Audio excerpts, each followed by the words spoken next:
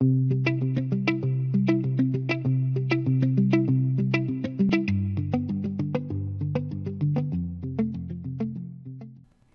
so in this video, we're going to walk you through how you can export. So I'm going to come in here to the project, Farmer and the Dale. Now I want you to notice that I am in the timeline view. And when you're in the timeline view, you're going to have this icon over here on the right-hand side called Export. When you click on it, you have two options. You can export it from Microsoft Word or export it to Scrivener. You can also come over here to File, Export, and then you'll see those same two options. I'm going to go ahead and I'm going to click over here on Export, and I'm going to click Microsoft Word. And it's going to give you the ability to title it. So I'm going to go ahead and title this Farmer and the Dale, and I'm going to click Save. And what you're going to see is it's automatically going to have exported that for me. And if I can double click on it, I can open it right here in Microsoft Word, and I can show you kind of what it looks like.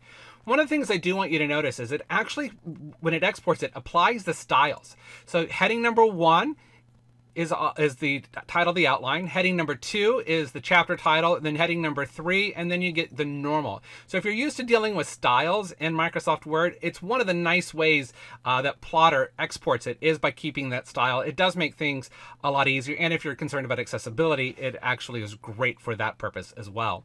Now, in addition to the outline that you have input, it's also going to input that other information towards the bottom. So you're going to have your character section.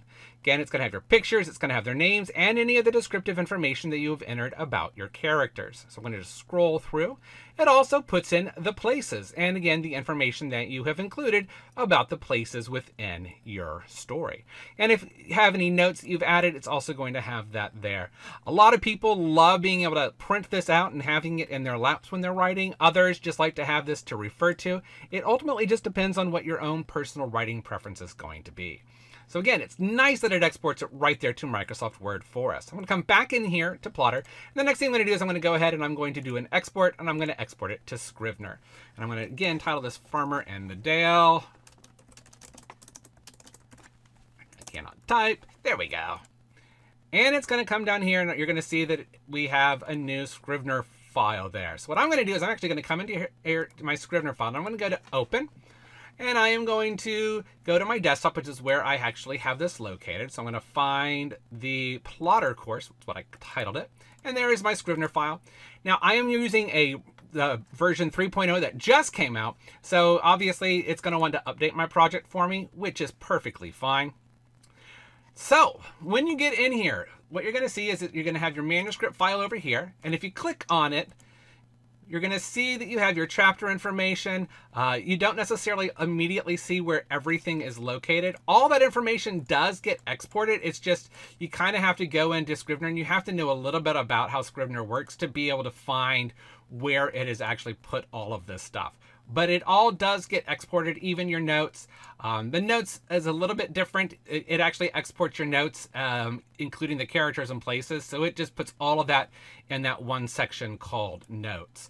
So again, it is nice because, again, if you're someone who likes to work in Scrivener, it is nice to have that ability and have all of that information there for you as well.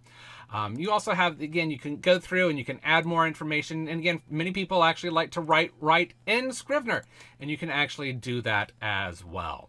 So again, if you're someone who likes Scrivener, this is a great tool and a great way to be able to use Plottr and be consistent in how you are handling your plotting practices. So I hope that you have enjoyed this video.